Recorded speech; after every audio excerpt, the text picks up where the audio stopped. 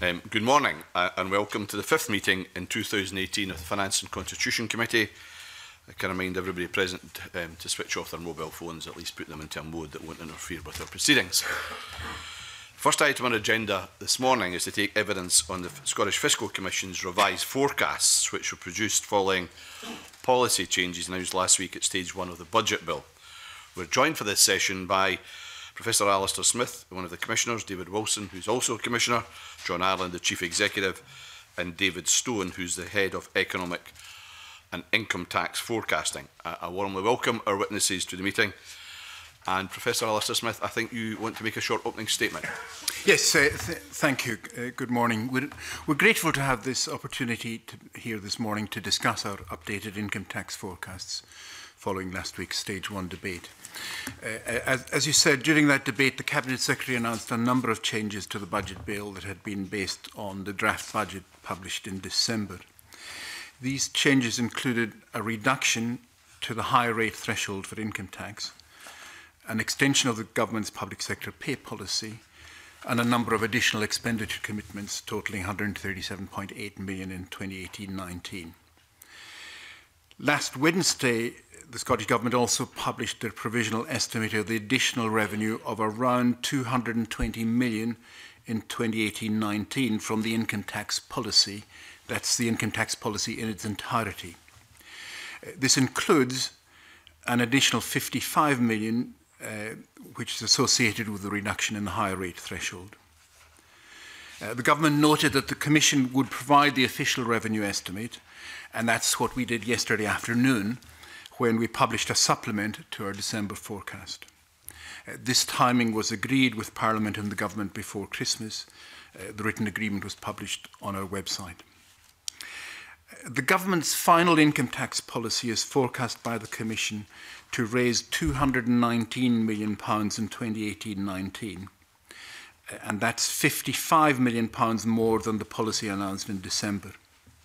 In addition, the extension of the Government's public sector pay policy is forecast to raise a further £7 million in income tax revenues.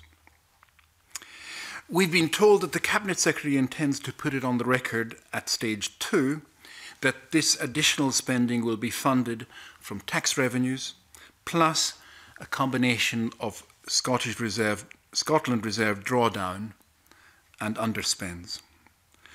The Government does not intend that the additional expenditure announced by the Cabinet Secretary will require additional borrowing or impact on the position of the non-domestic rates rating account, which is also known as the NDR pool. In the light of this announcement, we see no need to change our December assessment of the reasonableness of the Government's borrowing plans. Our next forecast will be published in the spring to accompany the proposed medium-term financial strategy, focusing on the longer-term sustainability of Scotland's public finances. And in May, we will review both our assessment of the reasonableness of the Government's borrowing projections and its scope. So that's, Mr. Chairman, is all I want to say by way of introduction, and we look forward to your questions. Thank you, Professor Smith. That was a very helpful introduction. And can I say, I think we're also very grateful for the Fiscal Commission's ability to turn round so quickly that you're forecasting, given it was only last week that the budget bill stage 1 was arrived at. Your report, though, suggests that the extension to the public sector pay awards of 3% for those earning more than £30,000 per annum to those earning less than £36,500 in future is expected to generate an additional £7 million of tax revenues in 18-19, rising to £8 million per annum by 22-23. Can you explain to the committee how you arrived at that figure of £7 million? Yes, we ask David Stone to talk you through the detailed modelling on that. Okay, thank you very much. So our starting point for these forecasts is the survey of personal incomes. It's detailed income taxpayer data sets. It allows us to identify individuals who we think are working in the public sector. We take the detail of the government's extension to the public sector pay policy and using information provided to us by the government, work out the number of people who are in scope of that 3% pay award and the number of people in scope of that 2% pay award. We then have a specific adjustment for public sector pay in our income tax model. So we, using the information that we were given, we saw that in 2018-19, before the extension, public sector pay would have increased by an average of 3.2%. With the extension, that average increase is now 3.3%. Running those two numbers through the model and seeing what the difference is gives us that 7 million figure. So we increased the total amount of income tax liabilities in 2018-19 by that £7 million difference introduced by 3.3% growth versus 3.2% growth. Unwrap how you identify what you mean by public sector. Does that, for instance, does that include people in local government, or those parts of the public sector which are not under the direct control of Scottish ministers, or is it the public sector as a whole that you identify? So we have to use the data that we've got, which is the survey of personal incomes. This allows us, this has a broad sectoral classification for each individual in that database, which can be things like healthcare worker, education, finance. So we look at those list of sectors and work out for which sectors there'll be primarily public sector workers or primarily private sector workers. So that gives us our breakdown in our data set between public and private sector. For those sectors in the model that we identify as being primarily public sector workers, that's what we apply the public sector wage growth rates to, which we work out in a separate exercise based on the information the government gives us. Okay, can you just delve a wee bit deeper onto that then, because if them looking at the public sector, and obviously this issue of the public sector pay award rising up to 3% for those earning less than 36,500 can only really affect the core bits of the Scottish Government which they're responsible for. Yes. So how do you account for the difference between that core group and the others in the public sector, or is it so how do you deal with it methodologically? Is what I'm really asking. So in a sense, the government is very clear about who their pay policy covers, and you were asking about local government, and it doesn't cover local government apart from teachers. So we use that information that the government gives us on the scope, and we can therefore sort of make an appropriate sort of estimate of the size of the coverage of the pay policy. Right, Patrick, do you want to follow up on that?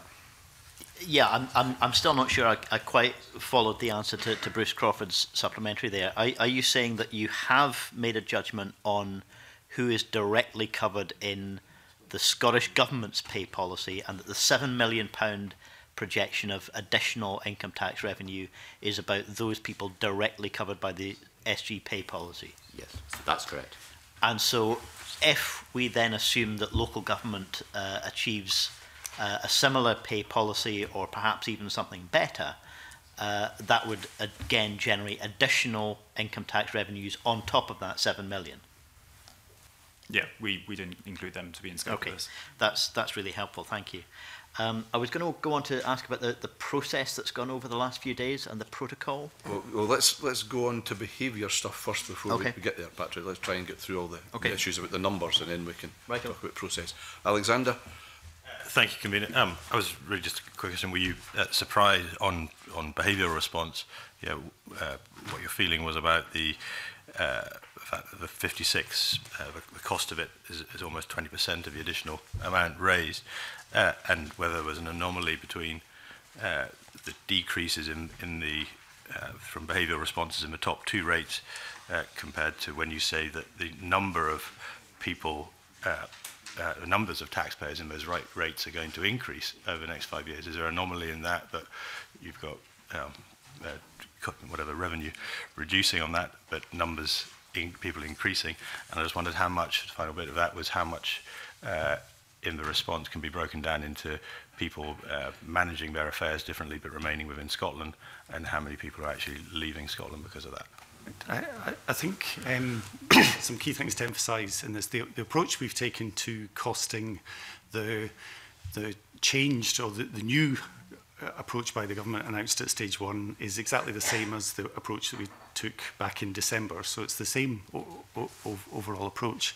I think as you put it, it may look as though the behavioural impact on this change in policy is much less than the behavioural impact on the initial policy announced.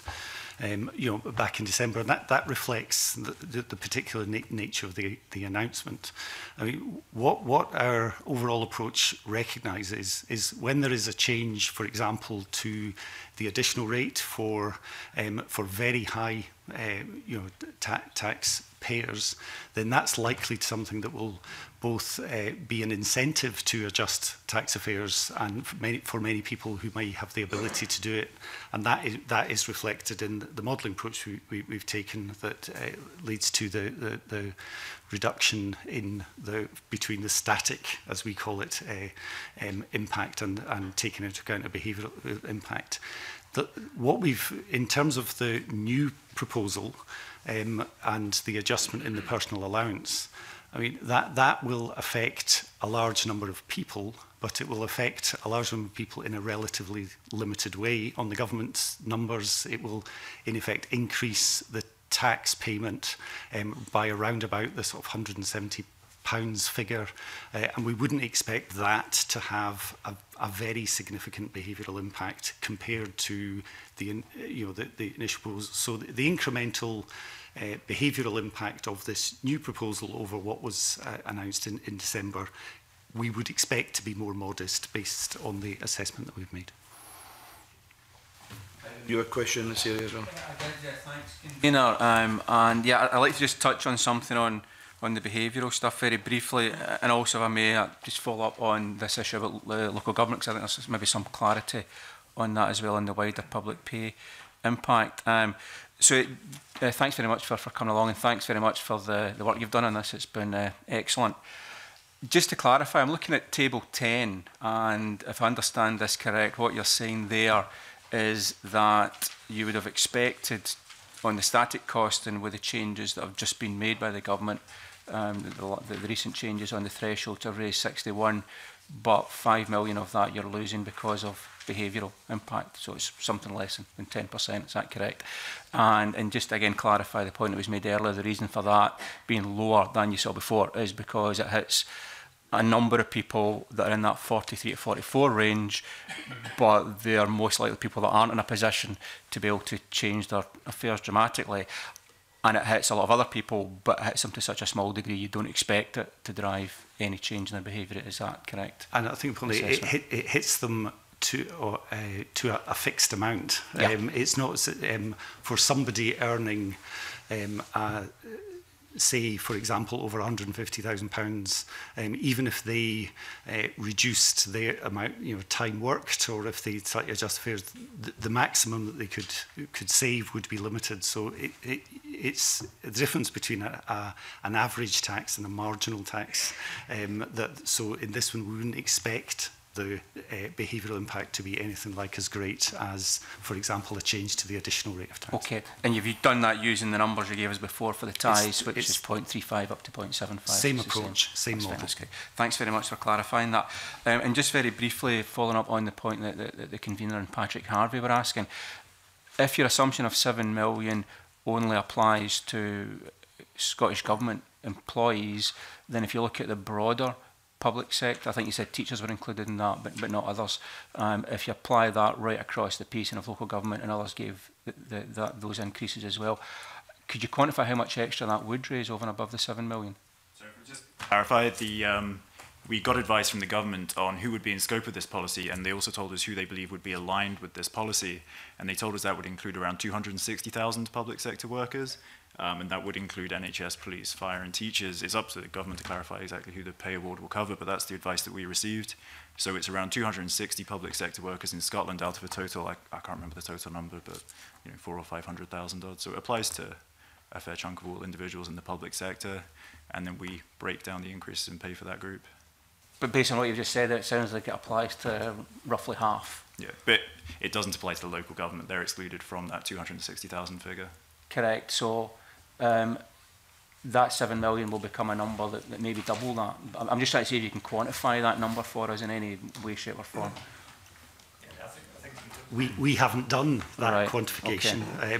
Because it says it's not a stated government policy okay. that okay, no, would apply to local government, clear. but right. the orders of magnitudes that you're talking about are if all local government employees were to receive that sort of level of way award. It's, you know, those order of magnitude numbers, but that's not a quantification that we've done. That's clear. So it could be double, give or take. Okay, that's clear. Thank you very much. That whole process becomes even more difficult to make a judgment on because of the number of UK civil servants who are employed in Scotland, and we don't know yet where they will be in terms of the final pay position. So they might not achieve the same levels as Scottish government directly affected individuals if you're a UK civil servant, and therefore it's a pretty complicated picture at this stage is what I'm really trying to suggest. And to be, yes, it's a complicated picture. Estimates could be made, but to be clear, it's not an estimate that we have made or would be within our sort of broad, you know, remit to make an estimate of. Okay, fair enough. Patrick? Yes, still on the behavioural effects. You stated the greatest behavioural response comes from those in the higher and top rate bands. And in discussion with Ivan Mackay, I think you agreed that there was likely to be a larger effect at the highest end of the income scale, but you're still saying that the higher rate bands is included in this statement, that where the greatest effect is. What is the evidence base for the extent of the effect of behavioural changes around tax avoidance at the higher rate band? And in particular, I'm thinking about the bulk of higher rate taxpayers who may be at the bottom end of that range. What is the actual evidence base that you place your assumptions on? I mean, we've set out in our previous published papers in December, and we published an earlier paper on our overall approach to forecasting income taxes, that there is an academic literature that sets out the experience of countries and areas that have in as far as it's possible, comparable variations in income tax. But that literature is far from comprehensive or far from definitive in terms of the conclusions that you can draw from it. The principal source of analysis, or the best example that I think we draw on, is the work that's been done by HMRC going through the experience of the change to the higher rate of tax in 2010 to 12 in the UK, where there was an increase to the 50p rate of tax, which was then subsequently removed. Now, that experience has enabled people to assess the likely behavioural impact. And HMRC published in March 2012 an assessment of that, which I think has been quite influential in the way people have been thinking about behavioural impacts, and subsequently the Institute for Fiscal Studies have produced assessments as well. But can I perhaps quote from the HMRC study, which I think is quite informative. I mean, one of the key things they say in their conclusions was that behavioural responses to tax changes are often large and highly uncertain. And I think that's our starting point in this, that we should expect, particularly for higher rate taxpayers, a large behavioural effect, but the precise level of that, or the precise impact, is inevitably going to be uncertain. And that came out of that research study. And what they drew from the conclusions of the assessment of that experience was that there was, quotes, considerable behavioural response and a substantial amounts of forestalling.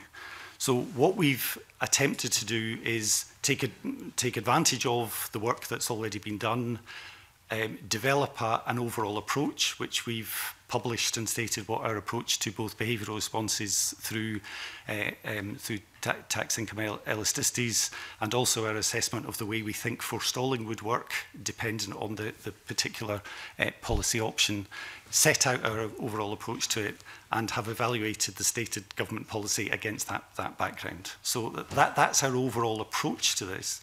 And just one final addition, we plan to publish some further information setting out our even more detailed approach to modelling of income tax, including behavioural responses, in a paper on the 7th of March. We'll publish some further information.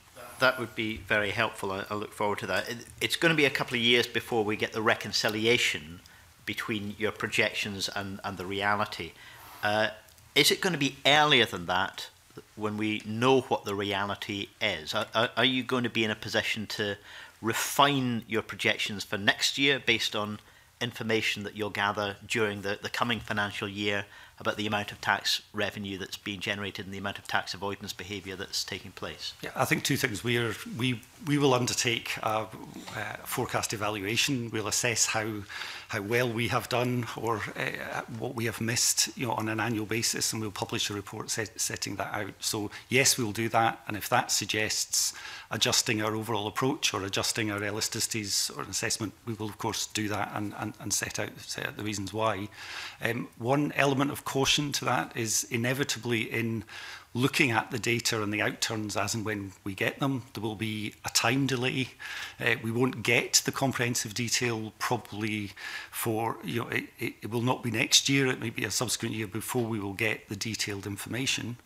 And also disentangling the likely behavioural effect from the change in the tax from all the other factors that are going on, whether it's economic change or change, wider change in government policy, it'll be a challenging exercise to do, but we will seek to do it as best we can, and we'll set out all the reasons and assessment that we make. Thank you. I was going to ask a couple of things beyond behavioural effects. Was there anybody else you wanted to? Behavioural stuff. I know, James, you were interested in some of that area. Was it more of the process bit? It's more of the process. Right. Okay, I think we might as well patch it, just okay. Bash on at this stage, but it just reminds me of when you're talking here what Robert Choate said to this committee about forecasting, and about being like spot the ball, and somebody is always moving the ball. So so no matter how good you want to try to make this an exact science, you're never going to get this right. That's the reality. It's never going to be bang on. Yeah. So I'm grateful for you saying that as well as us. No, it's just a reality. I think we've all just got to remember ourselves of this when we get so close to the process, that this is, you're making best judgments you can on the assumptions based on the information that comes in front of you. Patrick. Yeah, very reassuring to know that we're all getting it wrong one way or the other by the end of the day. Just wanted to ask about thresholds. You said that there's an assumption that the higher rate threshold will increase by inflation in the absence of any other policy change. That notion of increasing the higher rate threshold by inflation is itself a policy decision. Am I understanding the commentary in your update report that is a policy decision the Scottish Government has informed you of, and that you will work on the basis of that because of a decision the government has already made? That's John to give you a more specific answer on this, but I think there is a distinction between official stated policy for this year and to enable us to undertake 5-year forecasts, we have to make an assumption about what may happen in the future. And we look to the government to give us an indication of what they think their future approach should be, simply to enable us to do the assessment. But I think in terms of status, the official stated policy for this year is perhaps of a different order than the best assumption of what the policy may be going forward. But I don't know if one of my colleagues want to add to that. So we need to make some assumption about what those thresholds are going to be in future years. And we try to make that assumption as neutral as possible so that we're not introducing policy changes. But I think leaving the thresholds fixed exactly where they are, that's not particularly realistic. We don't have the history in Scotland, but in the UK, the high rate threshold has increased over the long term in line with inflation. If there haven't been other policy decisions, there's statutory indexation in the UK that makes sure that happened. And in this discussion with the government over time, we established that neutral starting point for where those thresholds are going to end up over the next few years is to increase them in line with inflation, and then you adjust policy around those thresholds on top of that. And could I just add to that, to be crystal clear about this, Mr. Harvey, that the paragraph 11 of our report says, therefore, while not a policy, the Scottish Government suggested a set of assumptions for further years. So they've been very clear that they're comfortable with our assumption, but it's not a government policy. So presumably it would be helpful for you if there was a policy intention. For example, if it became government policy that year-on-year tax policy should reduce economic inequality rather than that it should continue to give stability. It would be helpful for you if that was a stated policy that you can base your longer term assumptions on. I think it's helpful in our forecasting that the government is clear as possible about what its future policy is, whatever that policy is. Okay. I was also going to ask about the process and the protocol. Do you want me to? Good crack at it. So I think I'll let James come Okay, in yeah. on processy stuff first, and then we'll come back. Okay. Just in terms of the process, obviously you published the report after the publication of the draft budget, and then the Cabinet Secretary announced changes last week, and you've had to go through, I guess, an interaction in order to produce this report. Can you maybe just describe the process between the announcement in the Chamber last week and the subsequent publication of your report? Yes, I'll do that. After the announcement last week, we were sent a formal notification by the government of the policy, which contained the description of the policy. It also contained some background information about other aspects of what had happened, including expenditure, the expenditure announcement, and also talking a little bit about how the government intended to find the money to pay for the additional expenditure. So we received that. We then turned around our costing and sent the government preliminary results of the costing on Friday. On Monday, we sent the government a near-final draft of our report for fact-checking.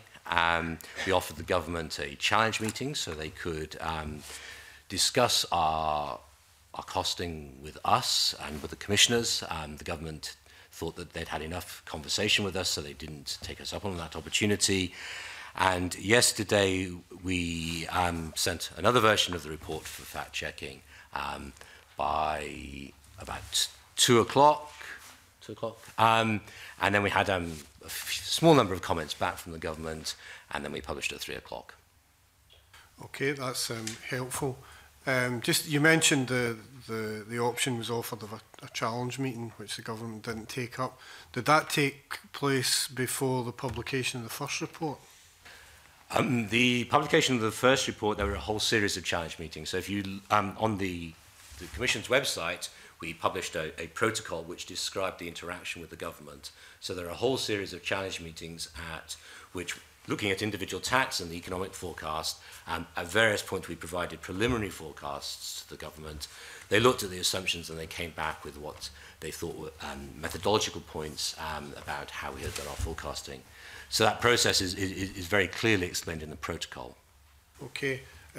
On table 9, you know, you outline a position where the end behavioural impact is minus £56 million. If the government arrived at a position where they disagreed with that after all these discussions and challenge meetings, are the government able to use their own figure, or are they legally bound by the figure that you've calculated? The Scottish Fiscal Commission Act requires that the government uses our figures, but if they do not wish to use our figures, they need to write, I think, to Mr. Crawford and explain why they haven't used the figures. So they have the ability not to use our forecast figures, but if they do go down that path, they have to write, I'm pretty sure, to Mr. Crawford and explain why they've made that decision. Okay.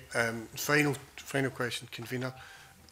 If we were to get to a position where the Cabinet Secretary again decided to make a change in terms of tax policy, say the weekend before the rate resolution debate on the 20th of February, how would that, you know, how would you be able to deal with that in terms of going through the process that you've just described over the last week? So we've had preliminary discussions with the government about eventualities like that. We had those discussions a little earlier in the process, and we have agreed a rough timetable with them for any further changes. So if I think the next obvious point at which it could change is the Scottish rate resolution, and if the government intends to make a change at that point, they will need to tell us in advance, and we would go through a similar process.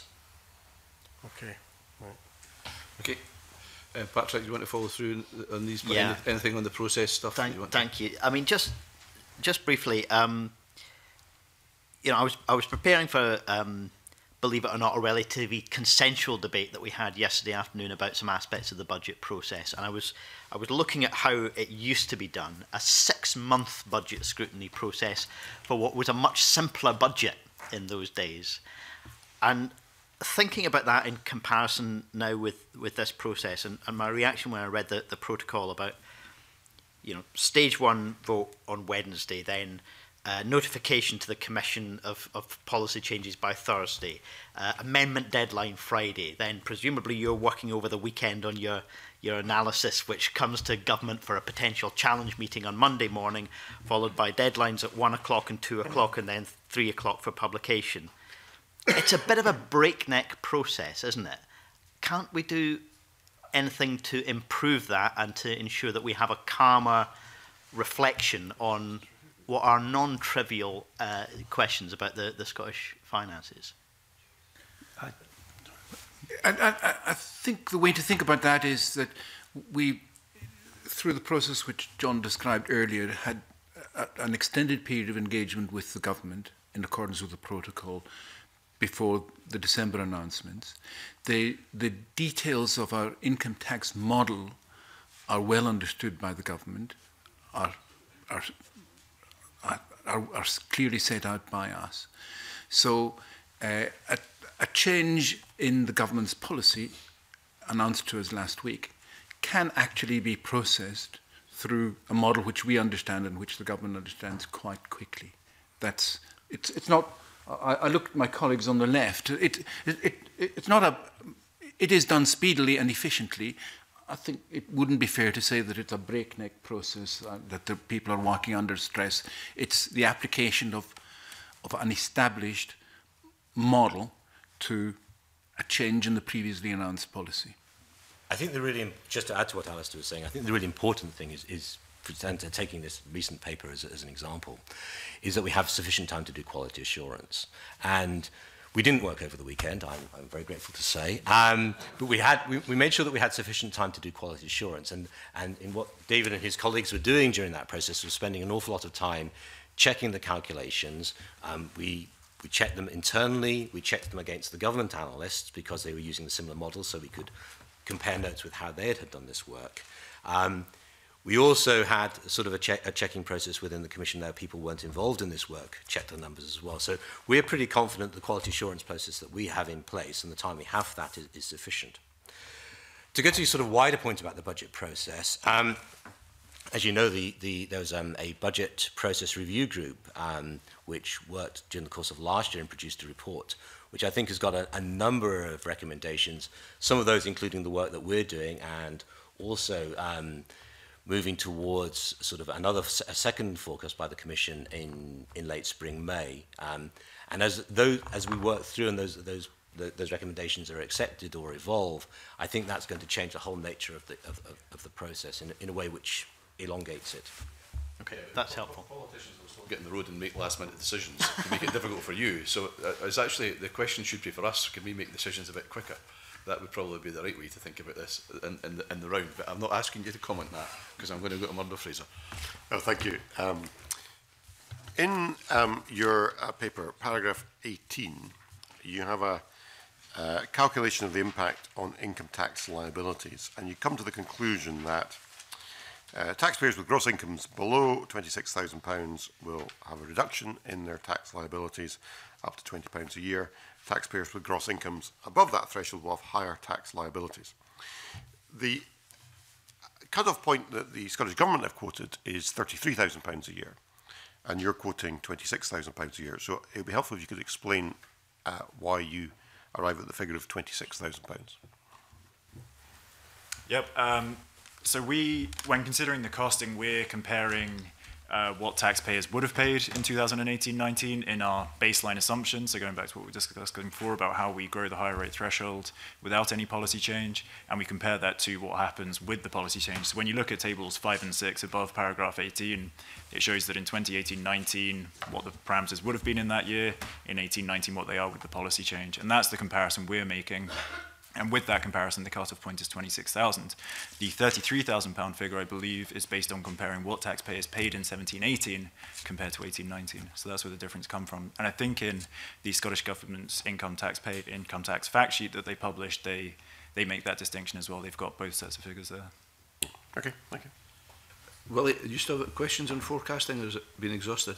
No, I wouldn't mind, Bruce, if that's okay. Well, hello there. I wonder if I could ask you a couple of questions on your 5-year forecast, which you've illustrated in table 12 in your paper. We can see from the figures that your estimate for tax take for the year ahead is 12 billion, but in year 5 it's around 14 billion. Could you firstly explain why such a significant rise between 12 billion and 14 billion? That's a significant jump in tax take in the 5-year period.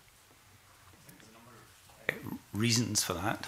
Partly inflation will be impacting on an increase in the tax take, and particularly in the current circumstances, that will be a factor in this. I think there's also the increasing tax take from the public sector pay increases will be a factor. Thirdly, there will be the increasing amount of tax received by virtue of the fact that as thresholds change, there's this there will be an increased tax take built into the tax system. So taking a number of factors like that and other ones, we'd expect the overall tax take to be increasing to that degree. But inflation is a big factor, and a cumulative impact of the decisions that have been made by the Scottish Government this year and last year are contributing to that. Again, perhaps ask John, David, is there anything you want to add to that? So we are forecasting economic growth of around 1% a year. That will add to income tax revenues as well. So as people's incomes increase, income tax revenues will increase. These numbers are in nominal term. They include the impact of inflation. So again, that adds to people's incomes. So I think that the main driving factors, but population growth as well will add to this. Growth in the number of people in employment. There's a lot of factors that will lead to an increase over time. And could I just ask about margins of error in forecasting? I know it's difficult territory to get into, but would you say that you're more kind of on the cautious side or the optimistic side? And as this 5-year forecast moves through, are we likely to see a divergence in your estimates compared to perhaps what the government of the day might be producing for themselves? Are you more cautious than optimistic? I think as a general matter, our forecasts are central forecasts that are our best estimate of our best forecast of what we think the numbers are going to be, and one's always careful not to with the assumptions one makes, but no, they're not pushed downwards to be deliberately cautious. And on forecast error, could I just add that I think people are quite used to sort of seeing these fan diagrams which sort of show an opening degree of confidence in forecasts as they go through time. Because the Fiscal Commission hasn't been producing forecasts, this is our first set of forecasts, we don't have historical forecast error, so we can't produce those fan diagrams. When we have enough forecast information about forecast outturn, we will produce those, so you'll get a much clearer sense of the sort of the confidence intervals. At the moment, what we've done, and we did in the December report, was we produced a number of sensitivity analysis. So you can have a look at that back to that December report and get a sense if you move certain assumptions, what the impact on the income tax forecasts are. Okay, thank you. Okay, I don't think anyone else has identified themselves as wanting to ask a question. So can I say thank you very much for coming along this morning and providing us with evidence. We're very grateful for that. It's been helpful and provided some clarity. And at this stage, I conclude and suspend this meeting for 5 minutes to allow a change over witnesses. Thank you.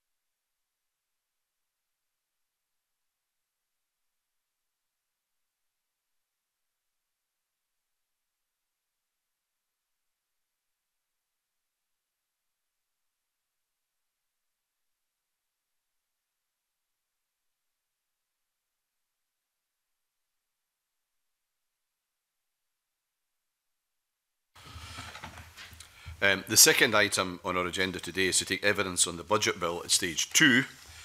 This is intended to allow the committee the opportunity to put questions on the bill and amendments to the Cabinet Secretary and officials before we turn to formal proceedings. We're joined for this item today by Derek Mackay, the Cabinet Secretary for Finance and Constitution. The Cabinet Secretary is joined for this item by Scottish Government officials John Nicholson, who's the Deputy Director of Financial Scrutiny and Outcomes, Graham Owenson, the Head of Local Government Finance, Jonathan Sewell, the Head of Income Tax and Tax Strategy Unit. I welcome our witnesses to the meeting and invite the Cabinet Secretary who wishes to make an opening statement. Okay, thank you, Convener. And I'd like to begin by welcoming the Finance and Constitutions Committee's report on the 18-19 draft budget. And as I've informed Parliament last week, I'll respond to the report in full in advance of the Stage 3 debate on the 21st of February. Today's committee session will focus on the content of the budget bill itself as approved in principle by the Scottish Parliament. In addition, the following spending changes that I announced at Stage 1 debate last week. There are also a number of amendments to the bill that the committee will need to consider. I'd like to begin by focusing on some of the presentational differences that exist between the presentation of the draft budget that I published in December and the budget bill that was introduced on the 25th of January and we're considering today. In order to assist the committee, I'll explain the main differences with reference to Table 1.2 on page 3 of the supporting document. Column H in Table 1.2 sets out the draft budget spending plans, restated for the budget bill purposes. Columns B to G provide details of the specific adjustments that have been made, including the necessary statutory adjustments to meet the requirements of the parliamentary process. There's only one actual change to the spending plans outlined in the draft budget that I'd wish to take the opportunity to highlight to the committee. To ensure that budgets align with the latest available information, there's a decrease of £222.4 million to the AME budget provision for teachers and NHS pension schemes. This reflects HM Treasury update to the discount rate applied for post-employment benefits announced on December 2017. The rate changes announced in December are used in preparing budget estimates, but will have no effect on the current contributions paid out of salaries, neither by scheme members nor to current payments made to retirees. Other adjustments set out in Table 1.2 include the exclusion of £165.6 million of NDPB non-cash costs, which do not require parliamentary approval, and these are mainly in relation to the depreciation and impairments for NDPBs. The exclusion of judicial salaries and Scottish Water loan repayments to the National Loans Fund and Public Works Loans Bond, which again do not require parliamentary approval.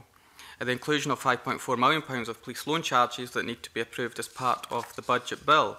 So adjustments to portfolio budgets reflect the requirement that a number of direct funded and external bodies require separate parliamentary approval. These include the National Records of Scotland, Forestry Commission, Food Standards Scotland, Scottish Courts and Tribunal Service, the Office of the Scottish Charity Regulator, Scottish Housing Regulator, Revenue Scotland and Teachers and NHS pension schemes. The restatement of local authorities' specific grants included in the overall 18-19 local government settlement is there to ensure that they're approved and under the control of the appropriate Cabinet Secretary with policy responsibility. Full details of all grants treated in this way are included in the table on page 43 of the supporting document. And these are all the technical adjustments and do not change in any way the budget that has been scrutinised by this and other committees and approved in principle by the Parliament. I would also remind members that for the purposes of the budget bill, only spending which scores as capital in the Scottish Government's or direct funding bodies' annual accounts is shown as capital. So this means that capital grants are shown as operating expenditure in the budget bill supporting document. The full capital picture is shown in Table 1.3 on page 4. And now turning to the Stage 2 amendments. The amendments that the committee is considering today give effect to the changes to spending plans that I announced to Parliament at the Stage 1 debate last week, and will be formally moved later in this session. As I announced to Parliament last week, I'll be providing a total uplift of £170 million to local government as part of the deal agreed with the Scottish Greens. The amendments that I'm proposing today allocate £10.5 million to support inter-island ferries for Orkney and Shetland Isles, an additional £125 million to local government in 18-19, with the balance of £34.5 million being allocated in 17-18. £2 million for fuel poverty, £200,000 to accelerate the delivery of our 4 marine protected areas, and I'm making available £70,000 in funding for the Scottish Sports Association. I've also agreed to make available up to £2 million for a local rail development fund, but this is not covered in these amendments as discussions on how that will be taken forward are still ongoing at this time. These commitments will be funded through a combination of around £62 million in expected additional income tax revenues and around £110 million from a combination of anticipated underspend in 17-18 and drawdown from the Scotland Reserve. SFC, as you've just been hearing, have forecast that an additional £55 million will arise from the change in the higher rate threshold and a further £7 million of tax revenues due to the change in the pay policy threshold to £36,500. The final mix of underspend and reserve drawdown will be determined at the end of the financial year once there is greater certainty on the year-end financial position. And I hope these introductory remarks have provided the committee with a useful explanation of some of the key aspects of the budget bill. I'd be happy to now take any questions from members. Thank you, Cabinet Secretary. I just want to pick up on one of the themes to begin with that I tried to explore during the Stage 1 report about some of the future challenges we have around the budget. You'll note from our report, our draft report on the draft budget, that we highlight a potential risk to public finances if there's any significant forecast error in future.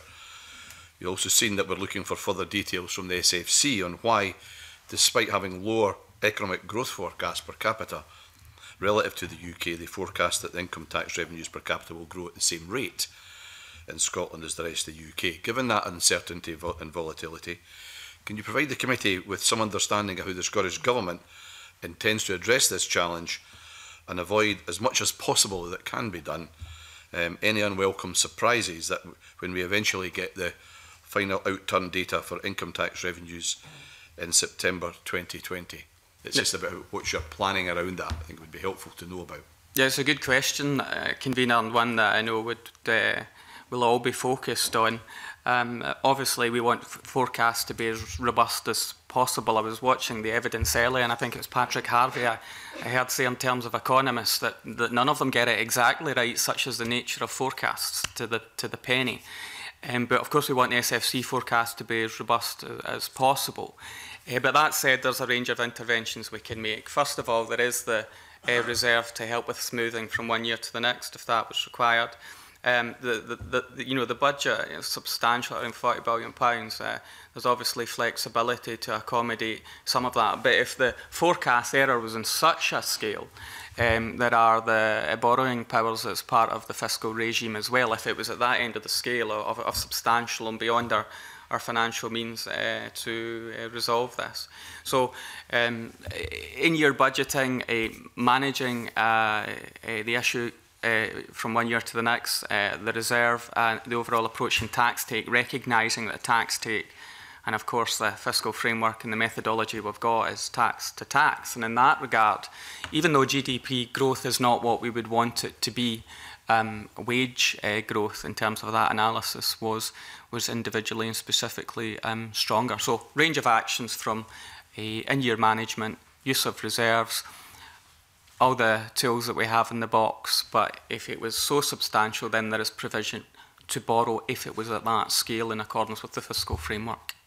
And do you require Treasury agreement on if it was of a scale that the forecasts were so far out?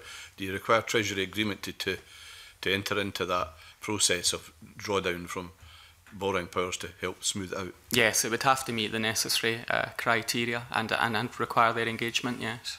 Okay, thank you. Adam, I think you had questions about transparency. Yeah, thank you. Cabinet Secretary, do you agree that it is essential for effective parliamentary scrutiny of the budget process that the Scottish Government is as transparent as possible about its budget proposals? Yes. And we haven't had the pleasure yet of your response to our report published a couple of weeks ago on the draft budget, but you'll see when you look at that report that there are a number of specific recommendations about transparency. Have you had a chance to reflect on those recommendations yet? Yes, and I think it should be taken into account with the overall work around the budget process review group as well. So should we consider all of that in the full in terms of process, yes.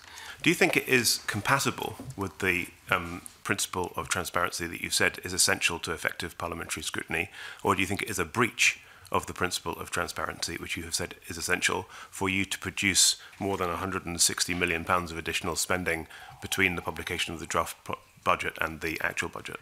No, I don't think there's any breach at all. It's a substantial budget. There's obviously flexibility. Last time I appeared before the committee, I was asked about what financial resources the government had, and I've repeatedly made the point that areas such as budget exchange and carryover can be determined as the process moves and you get to a year end.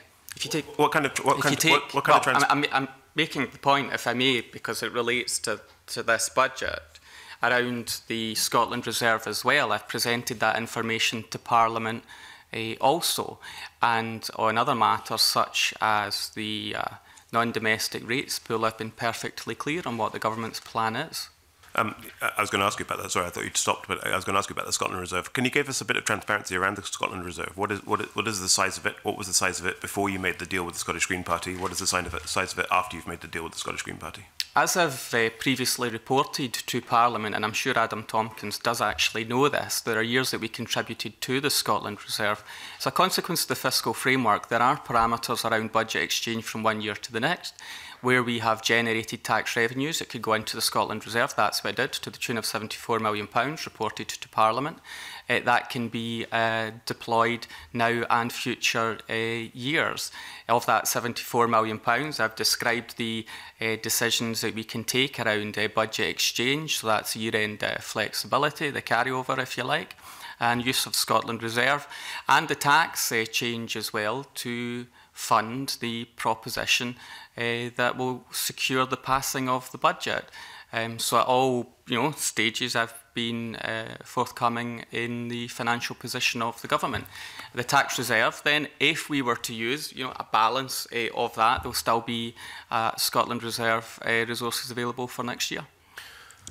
Perhaps the problem that we have is that we have different definitions of transparent, because I don't think that that was a very transparent answer with respect. I asked you what was the size of the Scotland Reserve before you did the deal with the Scottish Green Party, and what will be the size of the Scotland Reserve after you have done the deal with the Scottish Green Party, and you haven't answered either of those questions. Well, I think I have tried to answer the question, but it is around issues such as I've said in the statement, because I think if you listen to what I'm actually saying, the final determination in what is deployed will be determined by what is available in a budget exchange. So if there is more available for carryover at the end of the year, then we use less of the reserve. As it stands right now, on current planning assumptions, we could use about £40 million of the Scotland Reserve, so that would be 40 of the 74, but that position may change as a consequence of what might be available in budget carryover. And in the interest of transparency, that figure is annually reported to Parliament in terms of the reserve and any underspends that may arise, normally in the June outturn, which is what I've done since becoming Finance Secretary, in a very open and transparent way. James, a supplementary. Okay, thank you, Convener. In terms of the money being drawn from the underspend in the Scotland Reserve, that's £110 million. And this is a similar situation to last year, where there was £120 million drawn down from that. Is it not the case that what in effect you're doing is you've got that block of money set aside there almost as a kind of slush fund for your negotiations as part of the parliamentary process? I wouldn't describe it as that, Mr. Kelly. I mean, you can term it any way you want. What happened in previous years, of course, was any underspend at the end of the year might have been carried over and used through the course of the year. If you want to be fully transparent, I don't think it's a bad thing to set out what that underspend might be and how the government proposes to use it. And in fact, if it's using it in a way that's agreeing parliamentary support, I actually think that's quite a good thing. And I'm sure Mr. Kelly would welcome that, and I think is far more credible than the plans I've seen from the opposition Labour Party on how to fund a budget. But I think it's a very prudent, wise and transparent use of a resource. The only thing that's fluid at this stage, and that's the point I was trying to make, is how much exactly is available at the end of the financial year. Now, of course, we're getting to the end of the financial year, but that's still where there's finessing at that at the end of the year of a substantial multi-billion-pound budget. you know, if you're really committed to transparency, as you've tried to reiterate in your answers to Mr Tompkins, would it not be better, as part of when you publish the draft budget, to also publish at that time what the underspend figures are, and also what the Scotland Reserve figure are, so that we then all know what you're taking into these negotiations? Just to double check, I think the Scotland Reserve figure is in the documentation. Sorry, Convener? Annex A, Table 1, as far as I can see here, that the information is available. Yes, so that is in it. Now, in terms of budget exchange, that's a moving figure, so whatever I put in the draft budget will be a point in time. Now, as the committee considers its approach on budget process and financial planning, you know, there can be requests for updates, but this is a moving position in terms of any underspend that might exist within the organisation. I accept it's a moving position, but at December you must have a forecast of what you think the underspend is going to be at the end of the year, and I think if that figure was available for all involved, then we'll get an idea of how much you might be looking to introduce at a further stage in the budget.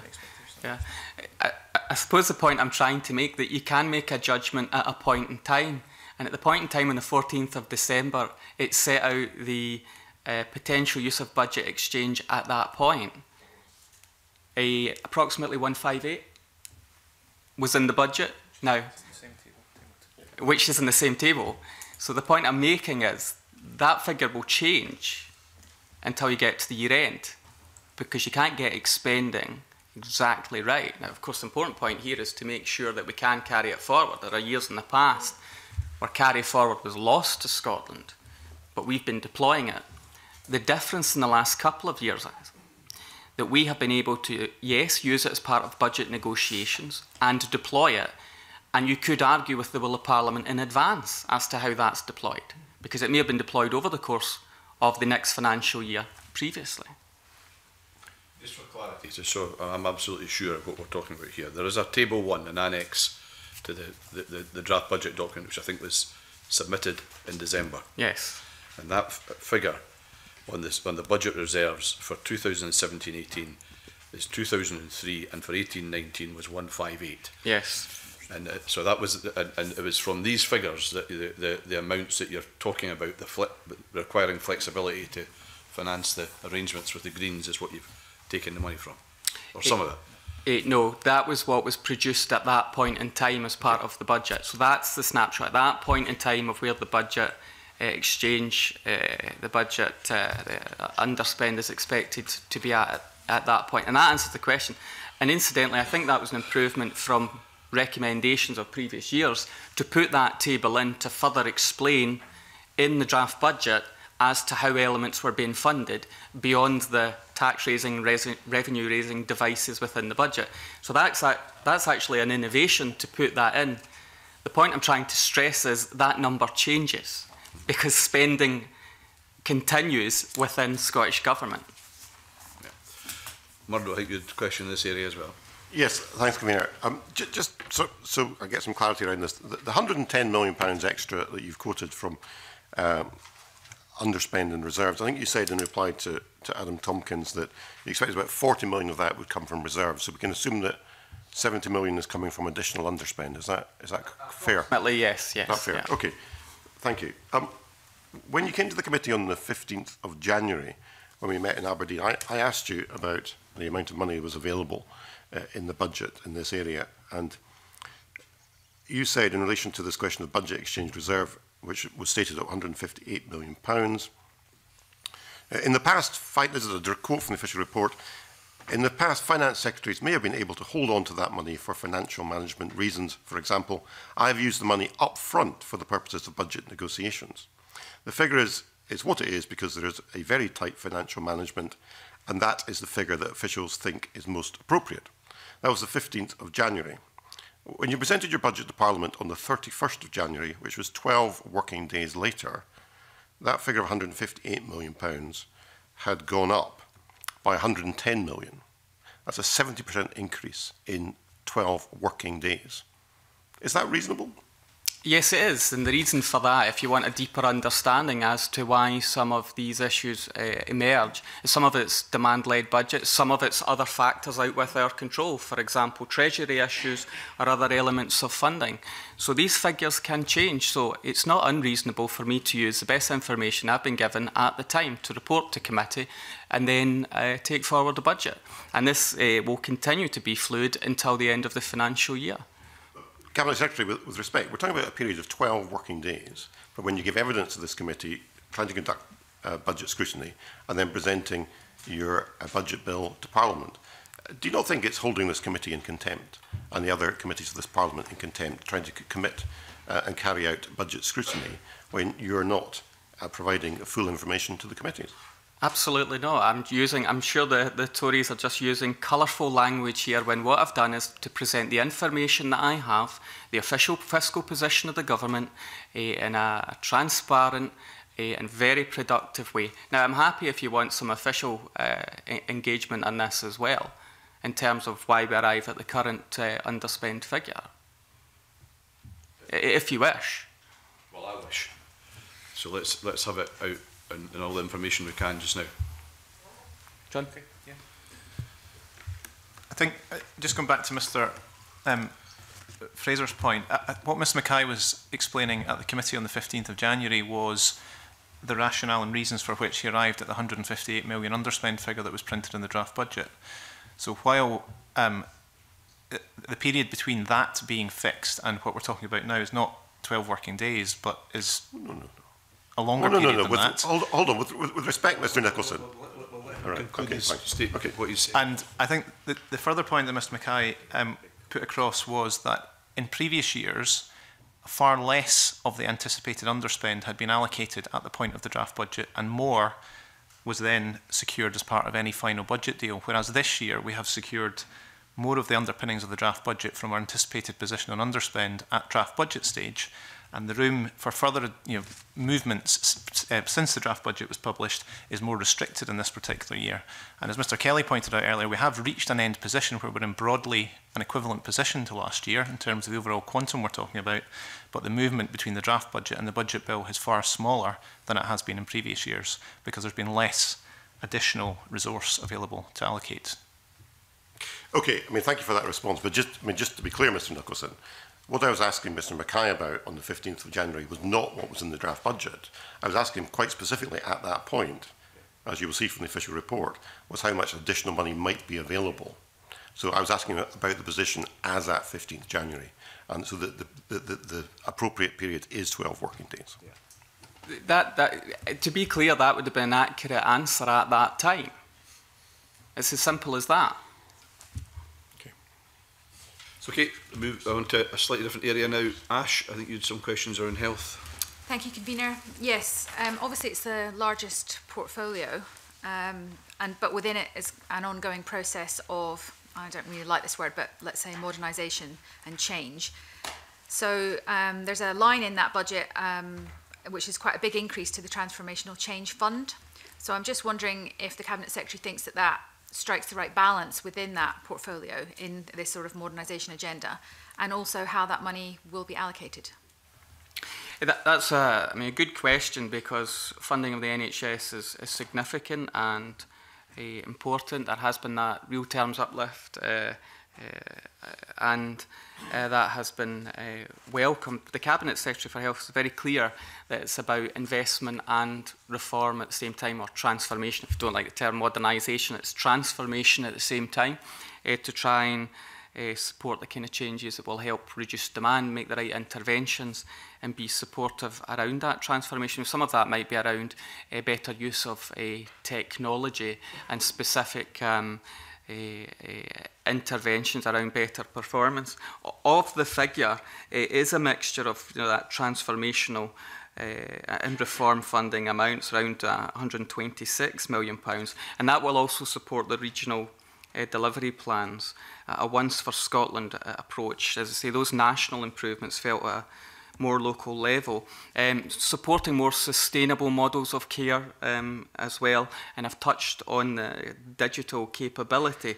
So the Health Secretary is very clear with me that whilst there are increasing demands on the health service, it has to go hand in hand with that transformation around a better delivery of services and adapting services to be able to respond to those pressures.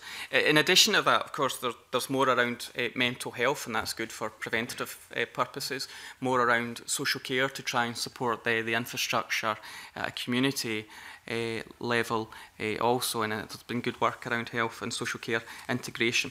And part of that package will support the territorial boards as well. So it is absolutely about delivering change and transformation, improve performance at the same time as investing a well above inflation amount.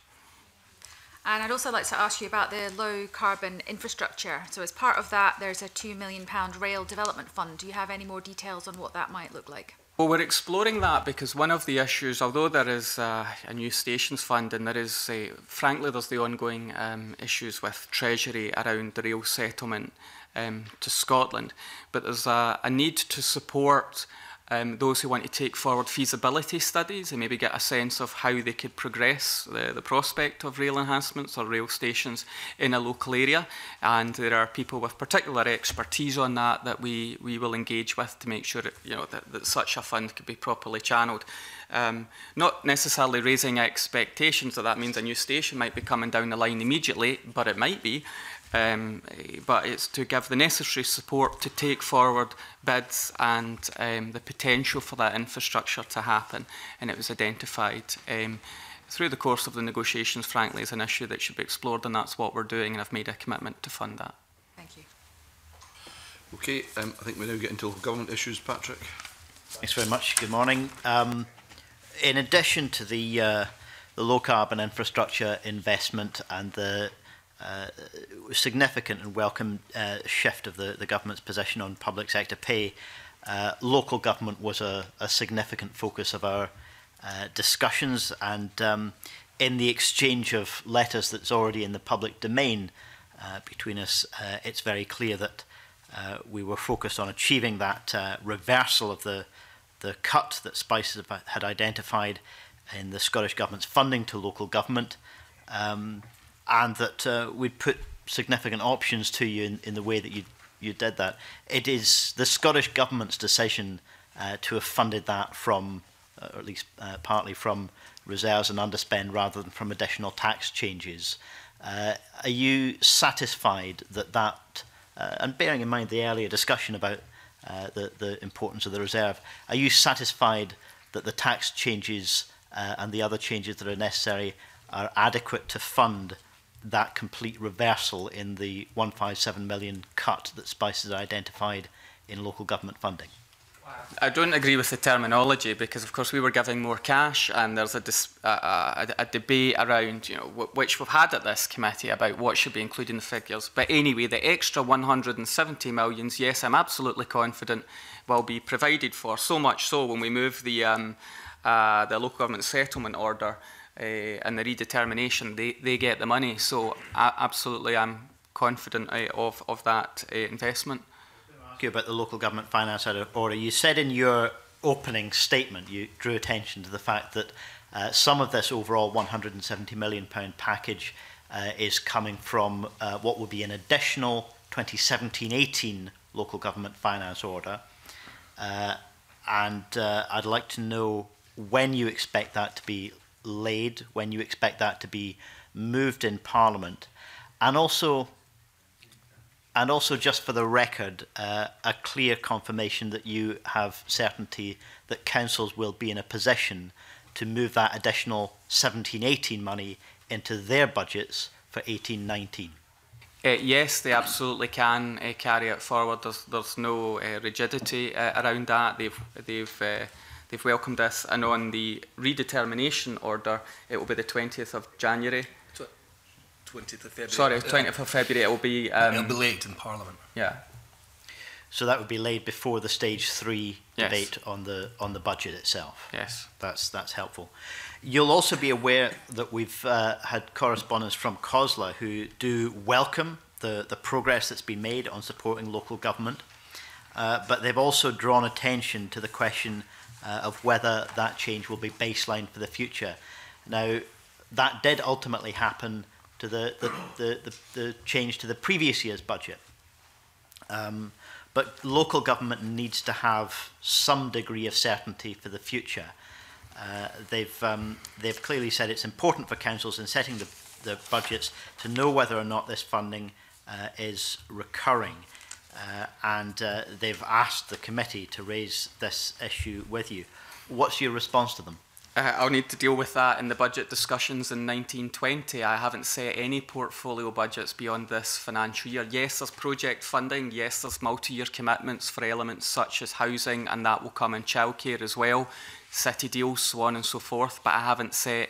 I'm hoping to get the 18-19 budget through Parliament successfully. I haven't proposed to set out the baselines for 1920. I wouldn't ordinarily do that. I'm not proposing to do that because that would all be subject to discussion, budget preparation, negotiation for the next year. But I absolutely understand the point that local government would want as much certainty as possible and would like it to be a baseline, but I haven't set that degree of certainty for any portfolio in Scottish Government or part of a portfolio as that would be in communities. That would be for the planning for the next budget year.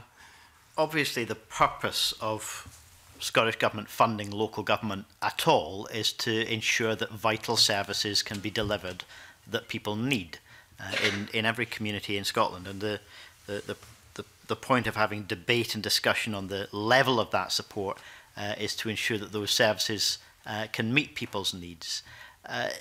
Even if you're not able to answer the question about baselining before the stage 3 on the budget, surely you would accept that local government will be in a far better position to protect those services for the long term, for the future, if you're able to give earlier clarity on this question this year than you did last year.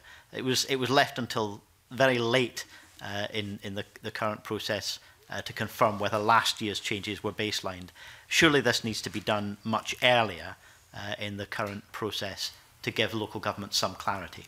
It's a fair point, and I understand it, but it is the nature of the process and the timescales, which I know we've touched upon as well. We can do all the scenario planning, make all the assumptions we like, but it's then has the impact of the UK government budget, and then, of course, what follows in terms of our own process. I get the point, though, around giving local government as much certainty as possible. That would apply to every part of government, though, I would say, in terms of delivering transformation as well. And the other unknown within that is the dynamic of what might be changing around provision of local services. So what I mean by that is take health and social care integration. If we make further progress on that, you don't know exactly what it means for financial formula either to local government or to health. So I just make the point that I understand the need for greater certainty. I don't think local government minds that the extra £170 million has come a wee bit late in the day. I think they welcome the £170 million, or certainly they have in the correspondence and council communications that I have seen in terms of that extra resource. But I understand the point, but it does relate to the nature of the relationship we still have in terms of fiscal policy in Scotland, that, you know, a large chunk of the spending decisions that affect the country and therefore determine what we have is still made by Treasury and still made by the Chancellor, and that then drives the timescales that we have got.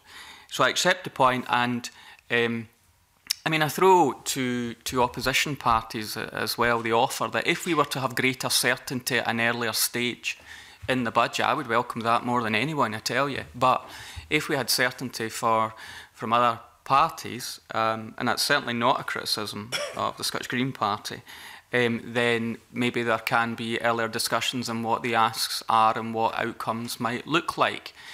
But the only sense of delay now for the local government figure is that was clearly a point of negotiation, and it improved to their benefit. Just one brief final point. We've just heard a few minutes ago from the Scottish Fiscal Commission that if the wider public sector is able to achieve a similar pay policy to the Scottish Government's pay policy, and in particular local government, then that will increase the extra income tax revenue beyond the £7 million that they've already projected. What will you use that for? Well, I can say, Mr Harvey, that's the cheeriest news I've heard all day in watching the evidence from the Fiscal Commission earlier on, that if they factor that in, so that, of course, would be, it's up to them to justify their forecast, so, and for local government to determine their pay policy, and I mustn't... It'd be reasonable if local government manages to achieve a more generous pay policy, that the extra income tax generated from that would benefit local government as well. Well, that's not a proposition I'm making. I think they've benefited very well out of the government's tax policies and budget. I think Neil had some questions in this area. Yes, thanks, Convener. After the revised funding for councils agreed with the Scottish Greens, many councils still believe they'll have to make significant cuts. With the revised funding and with a 3% rise in council tax across the board, do you believe that councils have enough funds to avoid making further cuts over the next year?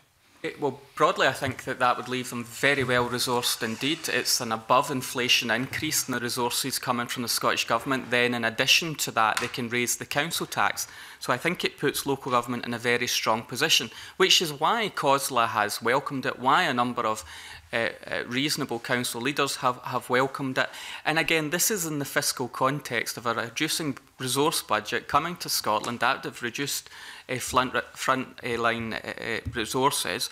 We have been able to overturn that by using our tax powers to invest in services, whether that's the NHS or education or the uplift in the economy brief, and now local government has above inflation increase in their settlement from Scottish Government, as well as all the other schemes that we're working in partnership with local government on. So they'll be looking at expanding elements of service, such as childcare, such as the city deals investment, such as housing. These are hundreds of millions of pounds extra investment to support local economies and local services. And local authorities also have the ability to raise the council tax. So yes, I do believe that it puts them in a very strong financial position. And I know that some councils will have been consulting on what might have been seen as radical options. They do it every year. They did it when I was in local government. Sometimes it's officer-inspired as well. The elected members weren't necessarily ever going to choose those options, but they're presented. And it's good in a sense that it has that transparency, that there's then dialogue and engagement and an understanding around that. And then invariably every year, most of those decisions aren't made and aren't followed through. And I would argue that the settlement to local government should address a number of the concerns that Mr Bibby may have had. I'll just restate, I think many councils are still saying they're going to have to make significant cuts over the coming year. Over recent months, as you've said, we have had councils all across Scotland publish plans for cuts, and you've said that was before the revised budget settlement. As you know, in Renfrewshire, for example, we've seen the prospect of day centre closures and proposals from the council to reduce grey bin collections, introduce parking charges, and also plans to cut funding for family support services.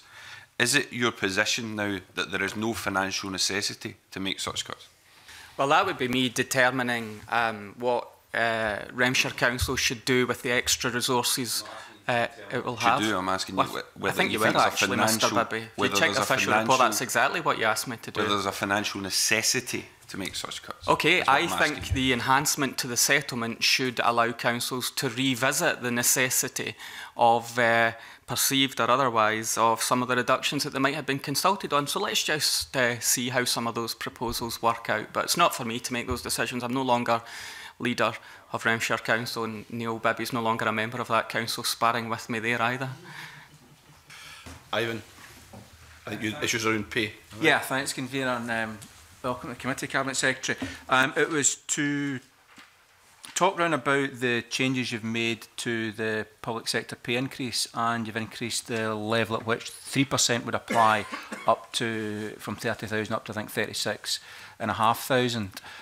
So it was really just to understand how many people you think are affected by that, and what kinds of job roles are we talking about there? In terms of the figure, obviously, I mean, it helps with the whole spectrum, the lower pay taken up to £36,500. And my understanding is it would cover more teachers and nurses. Recognising that teaching very specific, there's tripartite negotiations around that. Sure. Benefit a majority of the public sector workforce. And of course we've touched on well, those under our control, but we've touched on how it's a benchmark. It's a benchmark in health, and I've already said on the 14th of December that I would match anything that may come from the UK-wide review anyway, for the avoidance of doubt. And local government in their discussions were expressing a view that they would feel the pressure or the expectation that they would want to match government policy, entirely a matter for them. But of course much of their workforce would be earning less than that figure of 36,500 as well. So it covers a great deal of public sector workers. Obviously, well, it has benefits to the government in terms of tax take, but the way we've done it in terms of capping at the top as well helps tackle inequality by capping the increase at £80,000 and doing what we're doing around the threshold of £36,500. Now, I know that there was some discussion earlier as to what government pay policy covers. It might be helpful if I supply the policy paper that was announced on the 14th of December, although the numbers have changed, but to committee if that's helpful, so you know exactly who it covers. Okay. I saw some debate in that earlier in your earlier evidence session. Ivan, anything else? James, you got a question still in this area? Yeah, just in terms of the funding that you announced last week, how much of it has specifically been allocated to cover the pay policy? Yeah, that's a fair enough question. I don't separate out pay as a specific part of the Scottish budget. It's part of portfolio spending and part of the settlement to organisations. So it's deemed that organisations should follow the pay policy. That sets the parameters, but the funding is within the settlement. Bearing in mind that every portfolio, I think apart from REC, has a real terms increase in the portfolio lines. REC is quite different because it's not necessarily about resource spending. Some of that's a switch to capital as well, so there's satisfactory funding within the overall budget because we've used our tax powers, because we've made the investments to fund the pay policy. Prior to following publication of the draft budget report, Spice Analysis established that there was a £200 million shortfall in terms of what was in the budget and what was needed to cover the full extent of the pay policy. In addition to that, you've announced an extension to that policy last week to cover those up to £36,500. I put it to you that the policy is not fully funded in the budget. And I would simply reply that it is in terms of the overall settlement to portfolios. I say all bar REC has had a real terms increase in their budget line, and there is the provision there to deliver that. And certainly, you know, Cabinet is clear that the pay policy should be delivered. So I would argue that the resources there and the deal should be honoured. So just one final point in terms of what the extension of the policy last week that was announced. What is the additional costing of that, and how is it budgeted for? That specific element's £25 million extra. Okay, and how is it budgeted for out of the £170 million? It's all part of the overall budget, as I've expressed. I don't separate out lines. It's all part of the overall settlement to portfolios to live within their settlement and deliver the pay policy as outlined. It sounds to me as if you've announced an additional £25 million commitment, but you haven't provided the funding for stakeholders and budget holders to be able to cover that. I'm simply trying to state, Convener, that it's already within the settlement to portfolios, and if Cabinet Secretaries who lead departments and services felt that they couldn't deliver it, they would say so to me, and they haven't. It's an agreed position. They would deliver the pay policy and it's within the resources that have been set out, which is in the context, of course, of growing resources as a consequence of the decisions that the government has taken. Well, Willie, I may have missed out you earlier on. If I did, forgive me, but I think you still got a question. Yeah, I just wanted to ask a wee supplementary local government Cabinet Secretary. You've said it's an above inflation increase, of course, and from the figures that have been provided to us, I can see that East Ayrshire, certainly my authorities, are due to gain another £3.6 million out of your amendments to the budget, which is very welcome in that part of Ayrshire.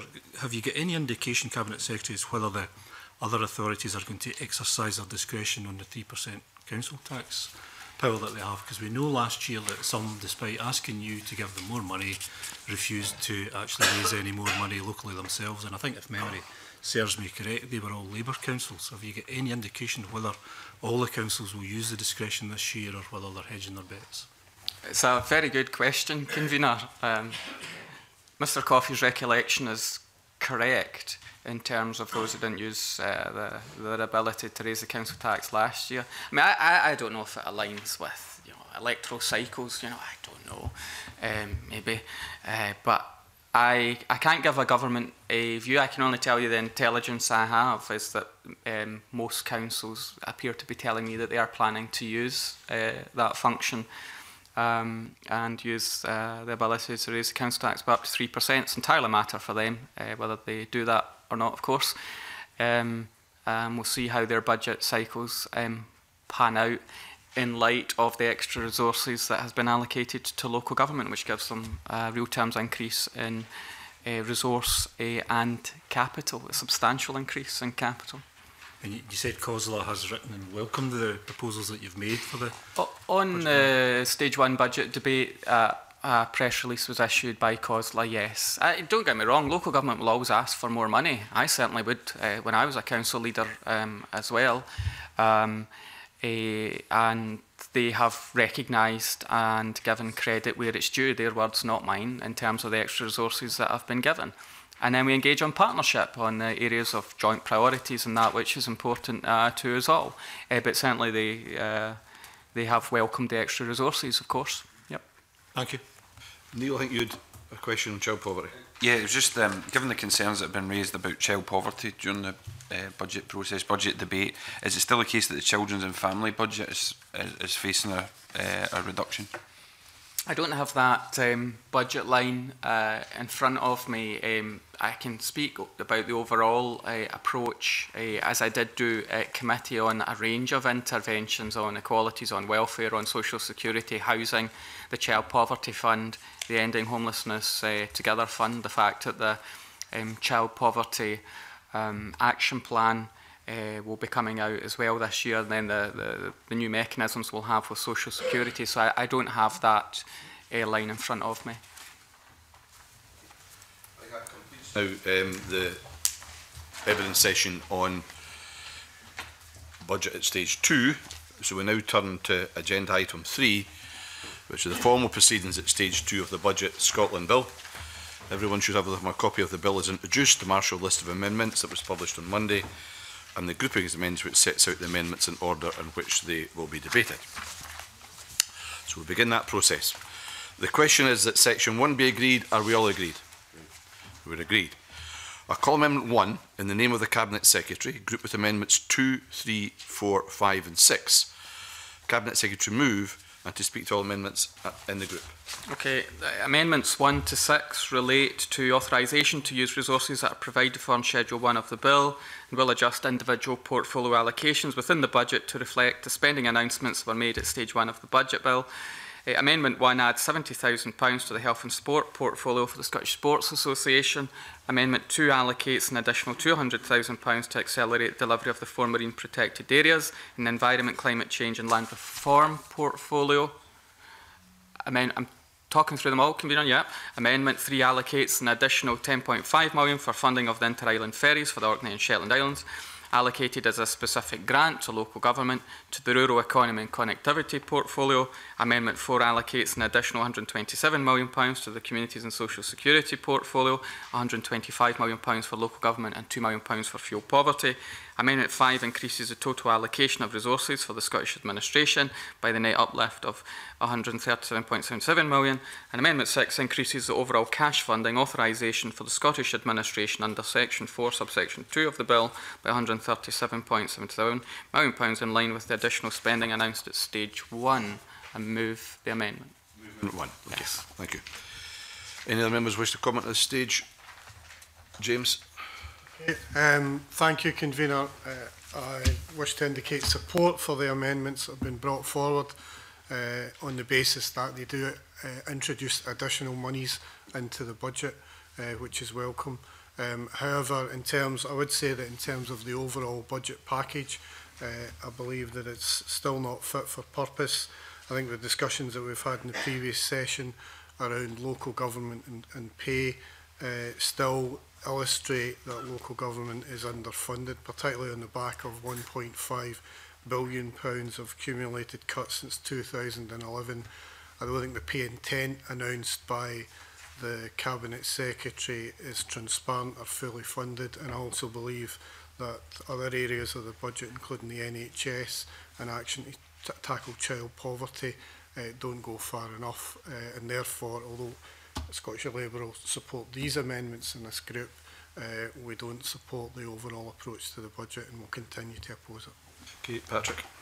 Thank you very much. Just to put on record my support for these amendments, I think it's very positive that we have, for a second year in a row, managed to prevent additional cuts to core funding for local government. However, I'd say James Kelly makes a fair point that local government has, in previous years, suffered significant cuts, and we've not yet repaired the past damage. And I sincerely hope that this is the last time that the Scottish Government's budget process ends up as a rearguard action against local government cuts. We need to ensure that local government in the future is in a far stronger position to make its own financial decisions, and I hope that's a discussion that the Scottish Government engages in positively over the months ahead. Any other comments? Okay, Cabinet Secretary, you want to wind up? I'll just conclude by saying that the amendments reflect the announcements at stage one. I appreciate the engagement of the committee. Since it's been raised, the settlement to local government is, I reiterate, a real terms increase for local government even before they have the option of deploying their council tax powers. The settlement has been very well received, and the other amendments reflect the constructive deal that's been done with the Scottish Green Party. And I would encourage all political parties, including the Labour Party, to engage more constructively in future if they want to help shape future budgets. Okay, that means the question is that Amendment 1 be agreed. Are we all agreed? We are agreed. I call Amendments 2, 3, 4 and 5, all in the name of the Cabinet Secretary and all previously debated. I invite the Cabinet Secretary to move Amendments 2 to 5 en bloc. Move. And ask any member if they object to a single question being put on Amendments 2 to 5 en bloc. There is no objection being notified. The question is that then Amendments 2 to 5 are agreed to. Are we all agreed? We're agreed. The question is that Schedule 1 be agreed to. All agreed? We're agreed.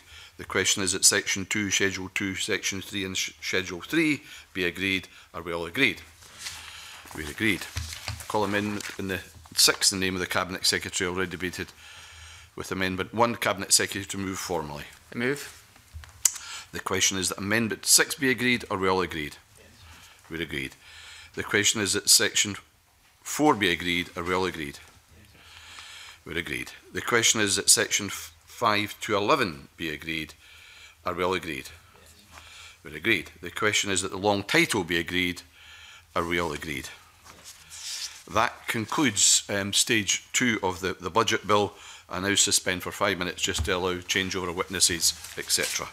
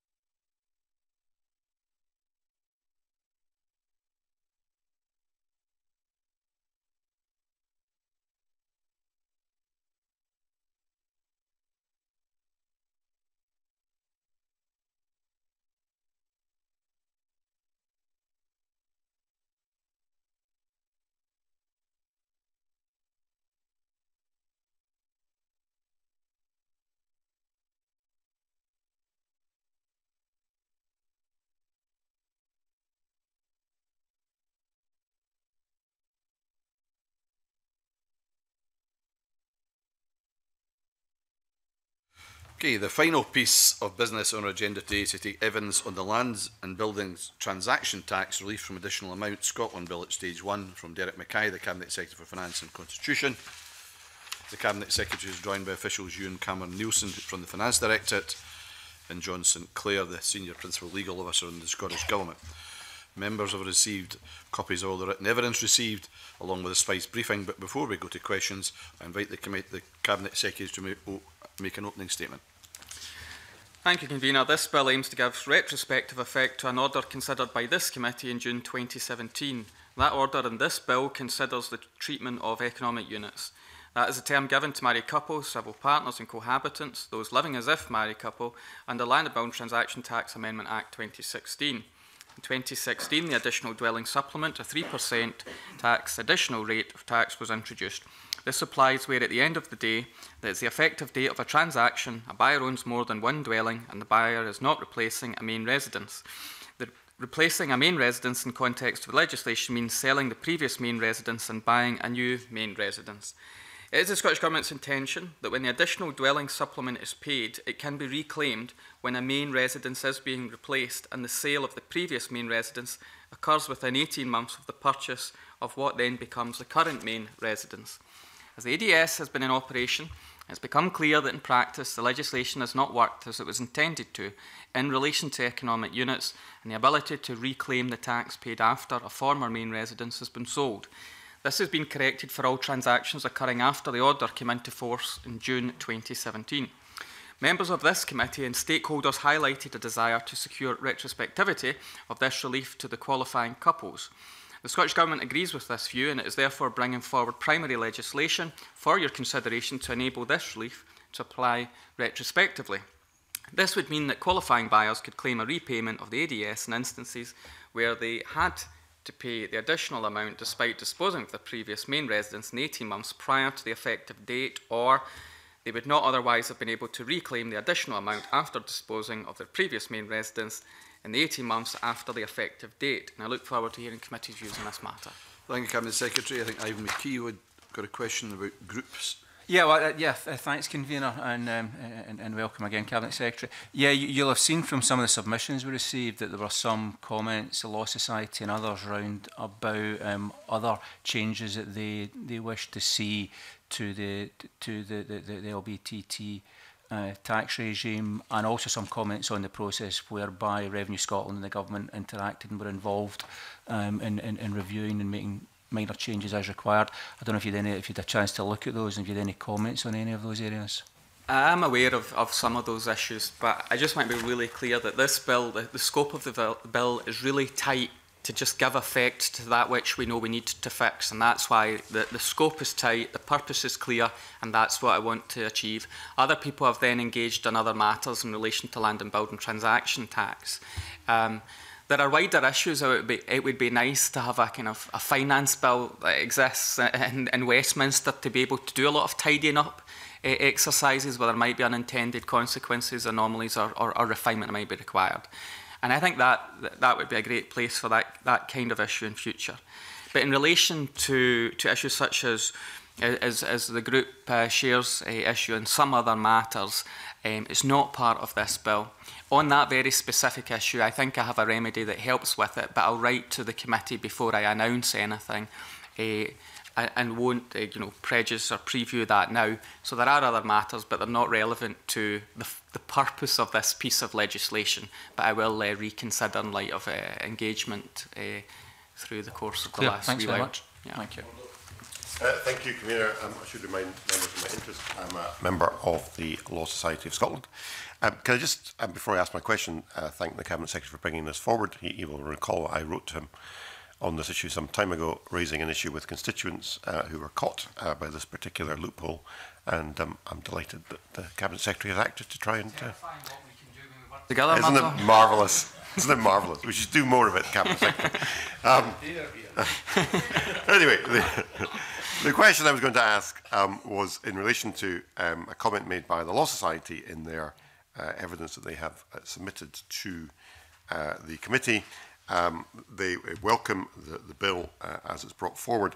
The point they make, which I think is quite an important one, is that this measure is one that will require to be given wide publicity once the legislation is enacted, to ensure that taxpayers who have been caught out are aware of the change in the law, and if they have paid ADS are able to reclaim that. So can you tell us, Cabinet Secretary, what proposal the Scottish Government have to publicise this legislation, assuming Parliament enacts it? I'm not sure that a mass publicity campaign is the most proportionate or effective or targeted intervention here, whereas Revenue Scotland will have a very clear function. They have been aware of our desire to remedy this. So I think we'll engage with Revenue Scotland to go back through and see how they approach it. I'm happy to write to the, or have Revenue, it's not for me, but have Revenue Scotland engage with the committee. You know, if the legislation's successfully passed, how they'll then contact people to ensure they're entitled to reclaim it. And I'm sure constituency members will also get back positively to cases that have been raised. We have estimates of cost and we have estimates of how many people it should affect. That's all in the financial memorandum. So I think trying to identify them is a fair point. All the transactions are done by solicitors and it will be cascaded down to solicitors. Yeah. And in any event, the legal world will be well aware of this. So it will raise publicity, but I think it's a good question for Revenue Scotland. Yeah. I think you still had another quick question. Yeah. Sorry, it was just for the sake of completeness and on the record to remind the committee to refer to my register of interests with respect to residential property. Nobody else has identified that they wish to ask a question at this stage. Thank you, Cabinet Secretary. The clerks will now produce a report for this stage 1 process, and I close this particular meeting of the Finance Committee.